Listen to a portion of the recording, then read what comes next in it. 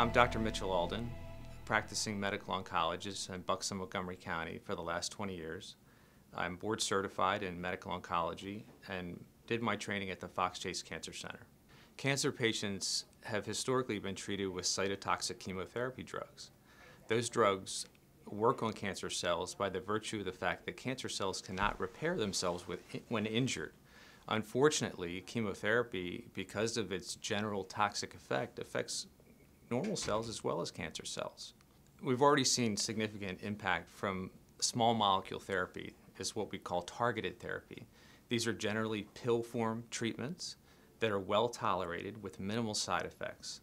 The reason the side effects have been curtailed so significantly when compared to previous treatment modalities is that they act on a specific gene. Since the development of the Human Genome Project, we've had technologies emerge that allow us to evaluate individual pieces of DNA.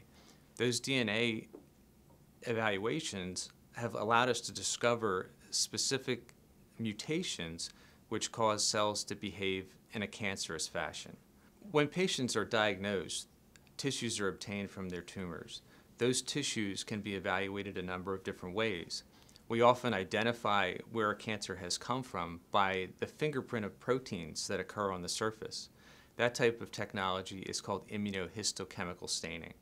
That's been around for years and years.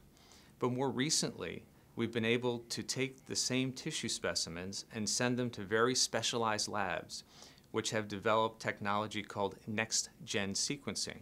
Next-gen sequencing is a way of using computers to evaluate the specific code of cancer genes.